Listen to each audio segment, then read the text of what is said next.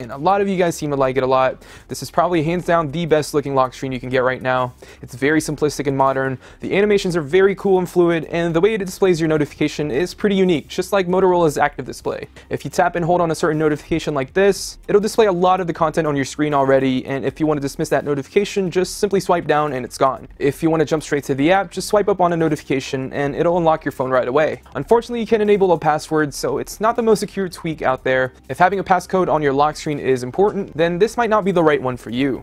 The second one is cover. The best thing about this lock screen is that it learns which apps you use more frequently and puts them right on your lock screen for easy access. You have the option to hide certain apps, and it also shows you different apps depending on your location too. If, for example, you're at home, then the apps that you use most when you're at home will be displayed first. At work, the productivity apps like email, calendar, phone will be shown first. There are other cool features as well, like the ability to peek into apps right from the lock screen and quickly jump from app to app by just swiping down on a hot corner. Just like AC display, you won't be able to set a passcode, so just be aware of that.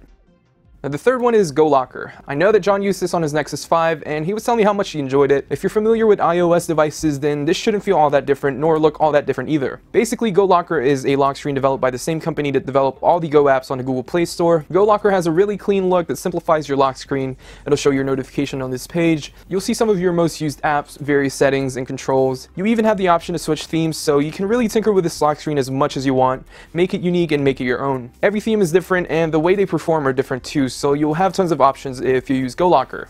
So let's take a quick break from this video and thank our friends over at GoDaddy. It's go time, and GoDaddy's here to help you kick butt online. Start your website today with $1.99.com and visit GoDaddy.com and enter the promo code 199techno to get your .com for just $1.99.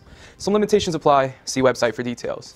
The fourth one I wanted to share with you guys is Echo. Echo is more of a productivity or notification-friendly lock screen. It's not as customizable as other lock screens that I mentioned, but the way it handles notifications is definitely unique. From the get-go, it looks simplistic and modern, just like AC display, but where the two differ is how Echo handles its notifications. Notifications like missed calls, texts, and email are under priority. Facebook, Twitter, Instagram, and other social media apps go into social, and so on.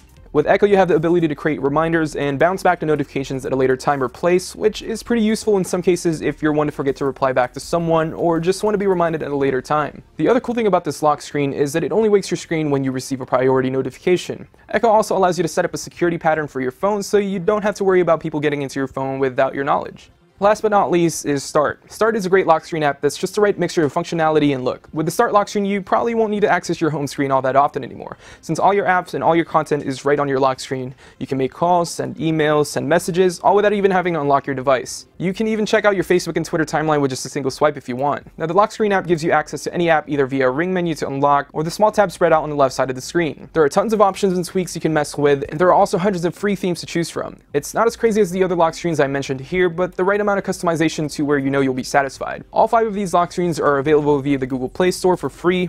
It's just a matter of finding which one works best for you. Anyways, that's it for this video, guys. If you guys have any suggestions on which lock screens we should try out next, just leave them in the comment section down below. And as always, I'm Mark Linsecond from Techno Buffalo. I'll see you guys in the next video. Thank you guys for watching this video, and if you guys would like to see more, make sure to hit that subscribe button down below.